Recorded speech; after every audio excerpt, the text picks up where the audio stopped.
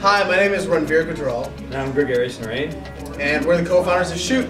So Chute right now is a platform for really developers, brands, publishers who incorporate photo and video infrastructure into their products and experiences. The origin of Chute actually was in one of the previous startups we were working on together. It's actually a third startup that we started. We had previously run sort of a software shop, building products for other folks and constantly reinventing the upload process and the photo and media management tools. And we realized that as we started building Chute, the app, lots of developers were like, hey, could we sort of piggyback on what you were doing? And that was sort of the birth of our developer platform. So there's really two parts of our business, right? One is the developer platform.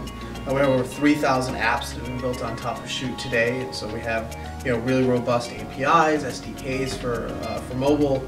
And what we really are is kind of the back end for anybody that wants to build photo and video infrastructure into their applications. But I think we really realized early on that brands and publishers don't really buy APIs. They want solutions.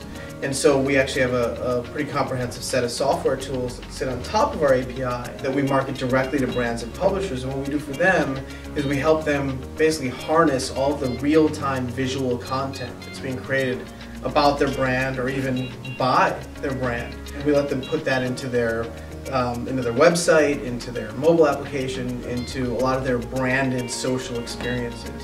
We sort of have three key areas of focus though. We work around the capture of media, and then the management of it, and then finally the presentation of it, right? And so we can help you get photos from online, from any service, from mobile devices, etc. We put it into a CMS that gives you all the tools and capabilities you need for moderation. And then on the presentation side, we make it really possible for you to take that same content and put it anywhere. You can put it on the web, you can put it on mobile, we can even put it into a banner ad for you now.